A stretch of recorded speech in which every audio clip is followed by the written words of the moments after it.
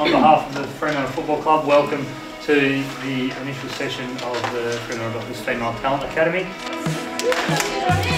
Yeah, it's been full on, it's been great, everyone's been really supportive, but there's been a lot to jump into with the academy starting so quickly, but it's been really enjoyable. Enjoyed coming down every day.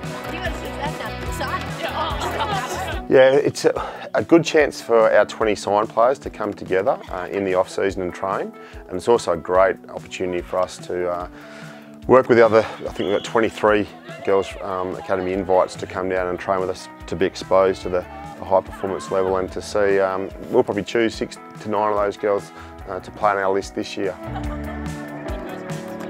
With AFLW, I think it's probably the quickest improving sport in the world at the moment, because they've come from 2 years ago from not a lot to this boom with AFLW. Why not make every possession perfect in the warm-up, so that in the game when you're under pressure, it just becomes natural. If we improve 15%, it'd probably just leave us where we are. We have to be aiming to get above the curve and improve more than that. So this is our first opportunity to come together and start that improvement.